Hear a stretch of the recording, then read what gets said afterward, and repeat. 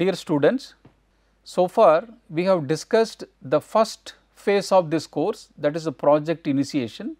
Today we are entering into the second phase of this course called project planning. In that phase, the first lecture is traditional project activity planning. This slide shows what are the lectures which are available under project planning phase. As I told you, today we are going to discuss about the first topic, that is traditional project activity planning. The agenda for this lecture is importance and purpose of planning, and then we will discuss about tools for gathering information for purpose of project planning. Then we will study about requirement for good planning. Then what are the objective and process of planning. Then we will discuss about in detail traditional project activity planning. In that we see the first process, launch meeting, then the planning and project success, how it is interrelated. Then we study about requirement traceability matrix. Then as an outside clients, what he is expecting from the project planning, that we will study in detail. Then one of the traditional activity planning process is called whole brain approach. So, in this approach, that is a whole brain approach, we will study about what is mind mapping, then project planning in action, and one of the output of project planning is work breakdown structure. We study in detail about the key element of work breakdown structure, then also discuss about hierarchical planning system. Finally, we will discuss about responsible, accountable, consult and inform matrix. In shortly we call it as RACI matrix. First we will discuss about importance of project planning.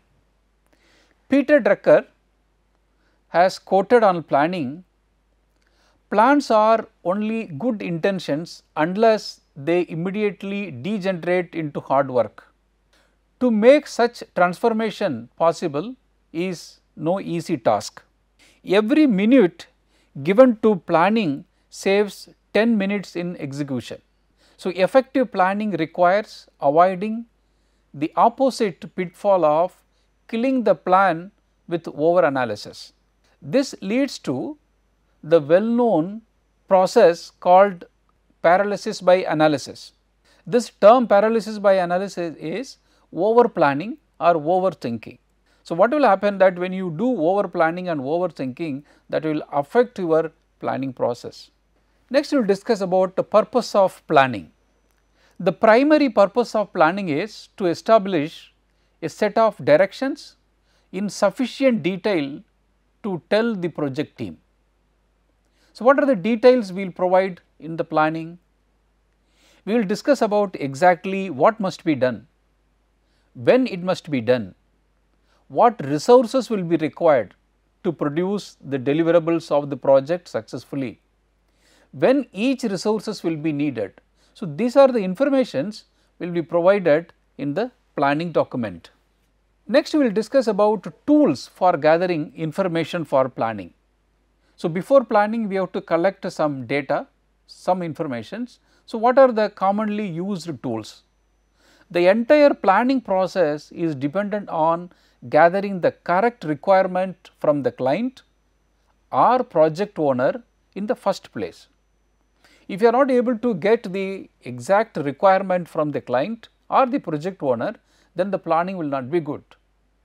So, the project management body of knowledge book lists several tools and techniques to help in doing this, that is collecting the requirement from the client, like interviews. So, you have to have an interview with your project owners, what they expect from this project, then focus group interviews, then facilitated workshop, then group creativity techniques, questionnaire and surveys. So, these are the tools through which we can collect informations which are required for our project planning. Then what are the requirements for a good planning? The plan must be designed by the project manager, overseen by the project owner and sponsor. The plan should meet the project outcome and the direct and ancillary objectives of the parent organization as reflected by the project portfolio, business case, or other strategic selection process used to approve the project. A good planning is always carried out in an environment of uncertainty, because when we go for planning, we may not go with a certainty, because there are a lot of uncertain things are going to happen. We have to take care some uncertain events at the time of project planning. The plan must include allowances for risk and features that allow it to be adaptive, that is, to be responsive to things that might or often do disrupt it while it is being carried out. So, the point here is, whenever we make the plan, we should give the provision for the risk, and also we have to say how to overcome this risk if there is any changes, if there is any uncertainty at the time of implementing this plan. And a plan must also contain method to ensure its integrity, which is to say it must include means of controlling the work it prescribes. The plan must include any constraint on activities and input materials prescribed by law and society or group of critical stakeholders. So, whenever we make a plan, we have to write possible constraint. Among the many sources of outside constraints are, like there may be constraint from the regulatory bodies, like Food and Drug Administration, they may have certain norms that has to be followed, that is a constraint for us. Then Occupational Health and Safety Administration, other central and state laws and regulations, various engineering societies, labor unions and standard practices of many industries. These are the constraints that has to be mentioned in the project planning, because this constraint cannot be violated. Then we will discuss about objective of planning. The objective of the planning is to facilitate later accomplishment. The world is full of plans that never become deeds. It is a complicated process to manage a project, and plans act as a map of this process, because executing a plan into action is a very complicated process. The plan or the map must have sufficient detail to determine what must be done next, but be simple enough that workers are not lost. So, when you make a plan, you have to say exactly what is to be done next, and it should be written in a simple sentences, so that the workers also can easily follow it. Now, we will discuss about the process of planning. The process may be described formally, but it does not occur formally. Bits and pieces of plan are developed by individuals, by informal group meeting, or by formalized planning team, and then improved by other individuals, groups or teams, and improved again and again. Both plans and process of planning should start with simply with the project charter. The next lecture we will discuss about in detail about what is a project charter, which is then elaborated on and eventually become the project plan. See, project charter is a document that who is responsible for what activities. So, then this should be elaborated to make it to detailed project plan. Now, we will discuss about traditional project activity planning. The first activity is a launch meeting. A senior manager call and be present at the project chartering workshop or launch meeting, an initial coordinating meeting as a visible symbol of top management's commitment to the project. The sponsor and other key stakeholders should participate in this meeting for the purpose of establishing the project, agreeing on the top deliverables, discussing about resourcing, establishing schedule and budget tolerances, and defining its risk. So, the first activity in the project planning is launch meeting. So, launch meeting formally will be announced so that the project is started, and that the sponsors, the top management people need to be present in that meeting, so that we will get a support from the top management. Having these critical stakeholders involved early on creates buy-in, that is a commitment, and fosters early communication on potential issues and risk.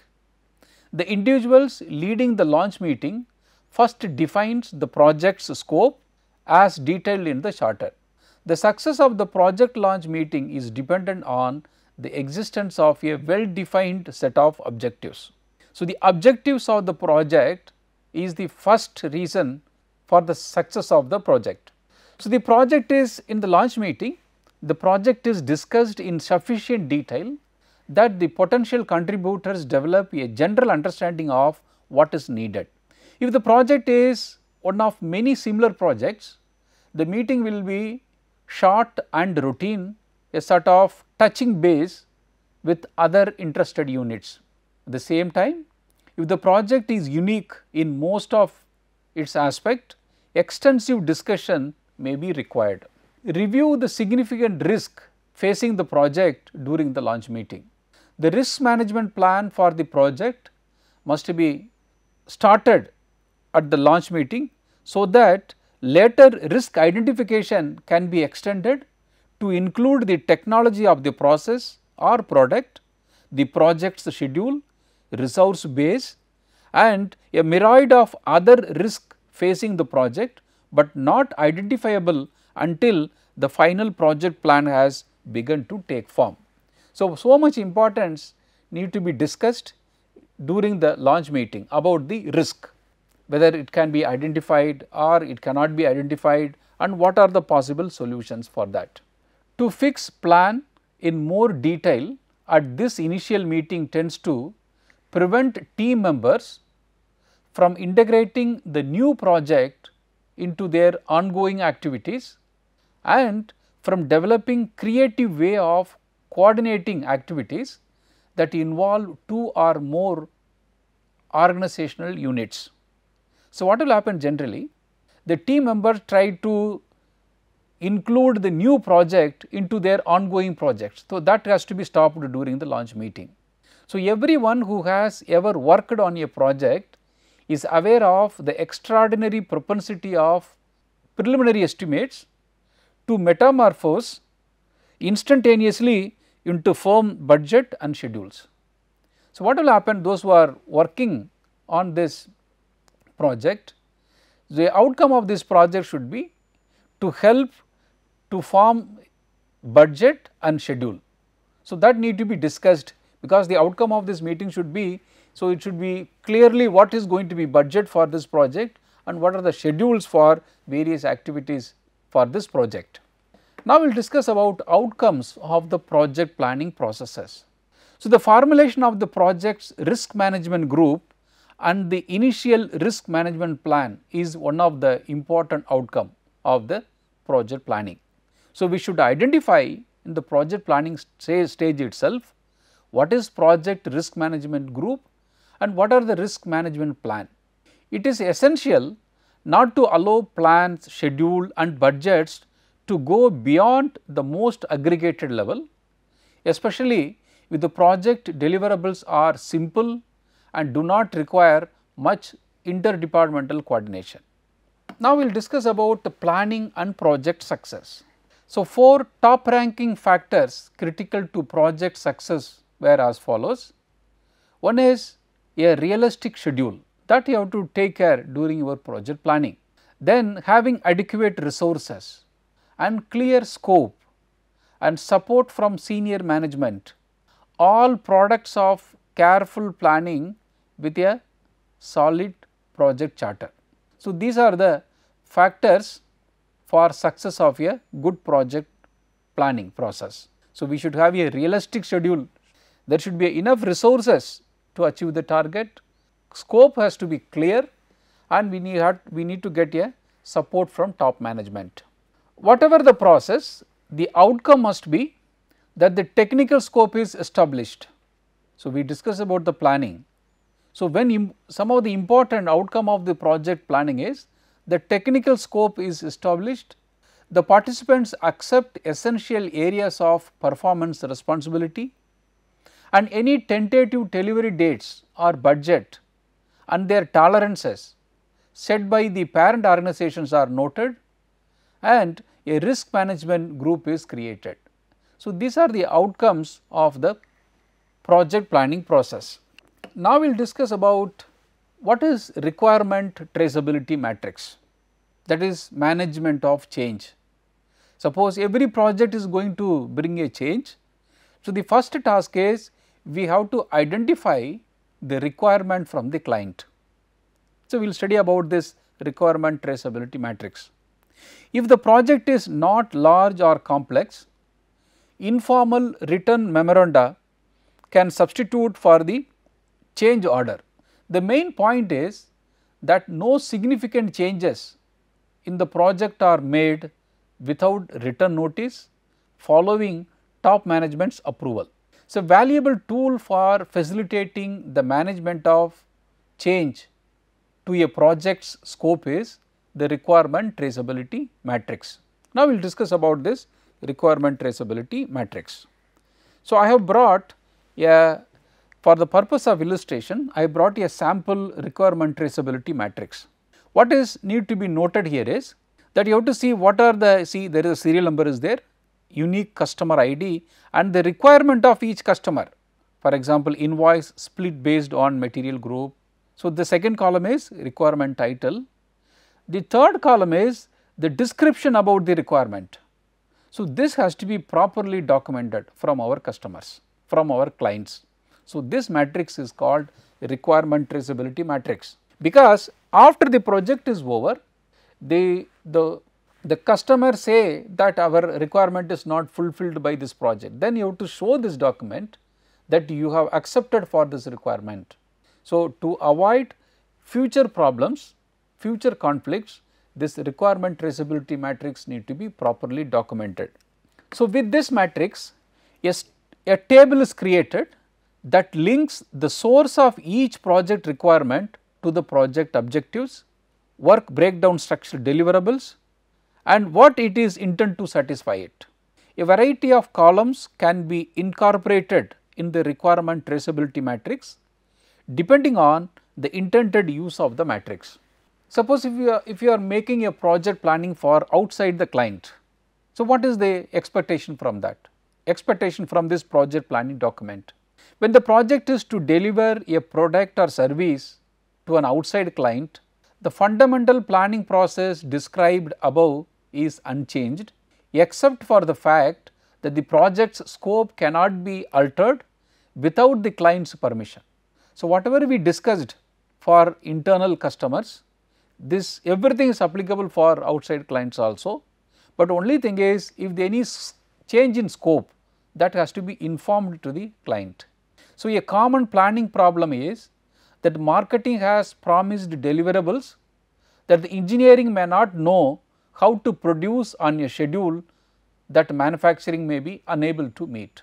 So, we need to have the coordination between marketing people, manufacturing engineering people and the manufacturing people, because marketing people may commit some promises to the customers, but you have to make sure that that commitment can be fulfilled by your manufacturing people or not.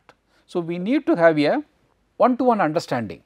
This sort of problem usually result when the various functional areas are not involved in the planning process at the time of the original proposal is made to the potential client.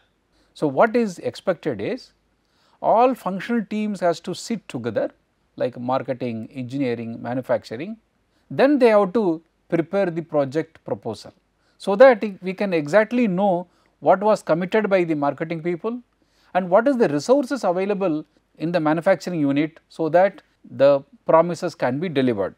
Two objectives is to such early participation by engineering and manufacturing are likely to be raised by the marketing.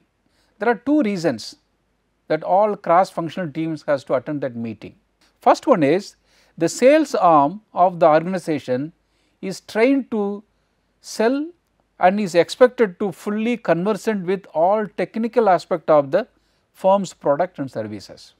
One benefit of all cross functional teams sitting together and making the proposal is that the salesperson is fully aware about all the technical aspect of the product.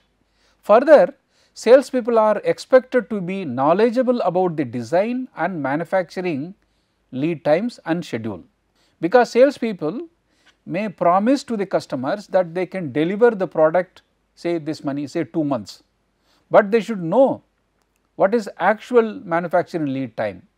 So, that they can understand only if they attend the initial meeting, cross functional team meeting.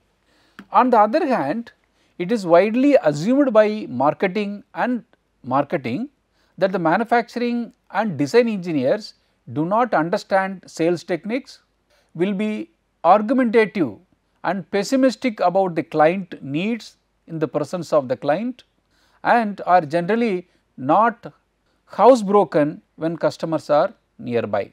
The second objective is, it is expensive to involve so much technical talent so early in the sales process, typically prior to issuing a bid proposal. These are the two reasons that we have to have the all groups at the time of making the proposal. Now, one of the approach for project planning is called whole brain approach. So, the project manager typically use left side of the brain, that is logical and analytical, but he should also use the right side of the brain, that is he need to be creative. So, while making the project plan, so he has to use both side of the brain, that is both logic and analytical, at the same time should be creative. So, a whole brain approach is called mind mapping. So, what is a mind mapping? One whole brain approach that is particularly applicable to project management in general and the project planning in particular is mind mapping. Mind mapping is a visual approach that closely mirrors how the human brain record and stores information. So, the whole problem is represented in the form of pictures. So, mind mapping helps to tap the creative potential of the entire project team, which in turn helps increase both the quantity and quality of ideas generated. Because project team members tend to find mind mapping is enjoyable, so mind mapping generates enthusiasm and helps to obtain support, commitment, buy-in from team members, and often gets quieter team members more involved in the planning process. I will show you the example of mind mapping. So, this is an example of mind map for say full time MBA. Assume that a organization start a new MBA course. So, what are the activities, how that activities are linked. So, this pictorially representing the whole project is called mind map. So, what is the goal? Develop a game changing MBA program. So, what are the things has to be considered? Consider technology as an enabler, identify faculty skill set needed, determine content, determine pedagogy, determine programs architecture, determine programs purpose, understand the supply side, that is the student side, then trends, then understand the student needs and interest, predict competencies needed, assumptions underlying current program. These are the factors which affect the starting a new full time MBA program. Each factors further can be elaborated in detail as shown in the picture. So, this is an example of mind map. Now, we will discuss about how the project planning is implemented. That is a project planning in action, how to implement this project planning. First, you will start with concept evaluation, then we will go for requirement identification, then you go to the design, then implementation, then test, integration, validation, user test and evaluation, and operations and maintenance. So, these are the different stages how your project planning is put into action.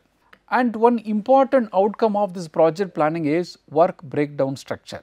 So, this work breakdown structure, look at the picture on the right hand side, the whole work is splitted into smaller activities.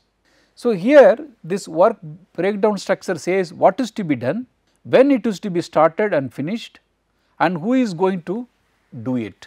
Some activities must be done sequentially, some activities may be done simultaneously, Many things must happen when and how they are supposed to happen.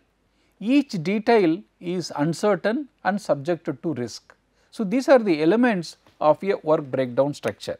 Now, we will discuss method of constructing the work breakdown structure, that is a hierarchical planning system. To accomplish any specific project, a number of activities must be undertaken and completed. Make a list of these activities in the general order in which they would occur. So, this will be the level 1. A reasonable number of activities at this level might be anywhere between 2 and 10. So, 2 is minimum possible breakdown and 20 is about the largest number of interrelated items that can be comfortably sorted and scheduled at a given level of aggregation. It is important to be sure that all the items in the list are at roughly the same level of task generality. So, when you split an item, when you split an activity, that should be at the same level of task generality. Some tasks should not be very larger task, some tasks should not be very smaller one, the level should be same. It is difficult to overstate the significance of this simple dictum. It is central to the preparation of most of the planning documents. Now, we will discuss about hierarchical planning. So, in this planning process, the major tasks are listed like the way the artist drawing the larger picture. Then each major task is broken down into detail. You see the picture 2, that the first the outline is drawn, then the detailed of each drawing is drawn after that.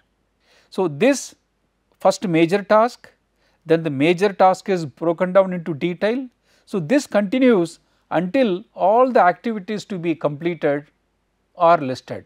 So, one need to know which activities depend on other activities, that the dependencies among these activities is important. Now, a form to assist a hierarchical planning. You see, suppose one activity is there. So, we have to write it what is the deliverable of that activity. Then when will you say that that activity is accomplished, that is a measure of accomplishment, and what are the key constraint and assumptions. Then you have to provide about each task out of this activity, then estimated resources for each task, then immediate predecessor for this task, then estimated time durations and to whom this task is assigned to. So, this is a form that is very useful for hierarchical planning.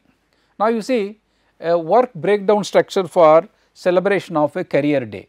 Suppose you are celebrating career day in your office, that you see what are the steps is there. First, contact organization, in that there are many activities there. So, we written who are responsibility, what is the time and which activity should be preceded and what are the resources required. The second one, banquet and refreshment, third one is publicity and promotion, and the fourth one is facilities. So, this is an example of work breakdown structure for celebrating a career day. So, the work breakdown structure is a hierarchical planning process.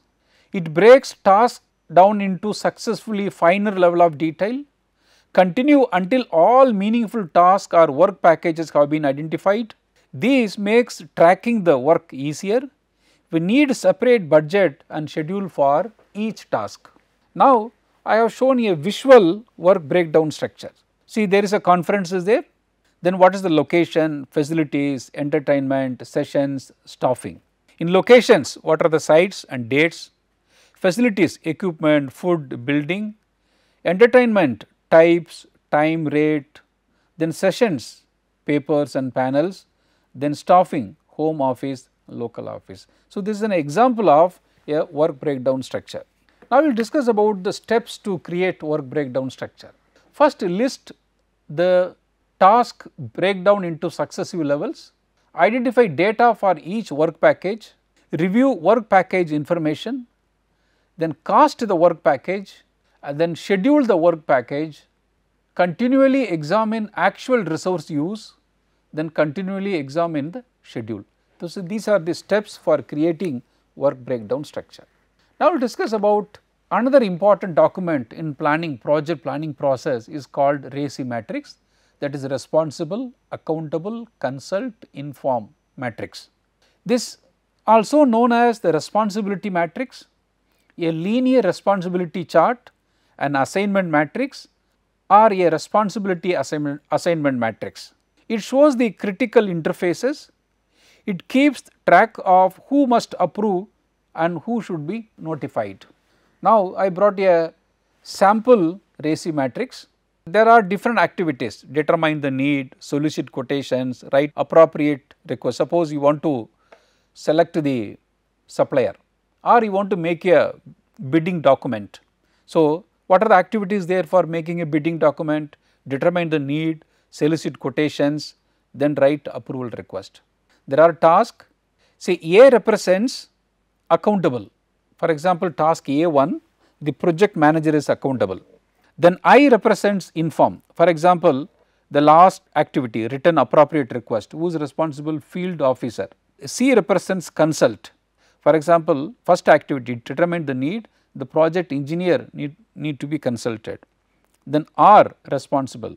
So, determine need, the industrial engineer is responsible. So, this RACI matrix link the activities and who are the responsible for that activities, whether he is the responsible person or he has to be consulted or he should be informed or he is accountable. So, in this lecture I have discussed about importance and purpose of planning. Then we have studied about tools for gathering information for planning. Then we discussed in detail about requirement for good planning, then objective and process of planning, and we discussed about traditional activity planning like launch meeting, then planning and project success. Then we studied about requirement traceability matrix. Then if you are making a project plan for outside clients, what is expected? Then one planning approach we discussed about whole brain approach, there we discussed about the mind mapping. Then we discussed about work breakdown structures, what are the steps and key elements of the work breakdown structure. Then finally, we studied about responsible, accountable, consult and inform matrix. So, shortly RACI matrix. Thank you.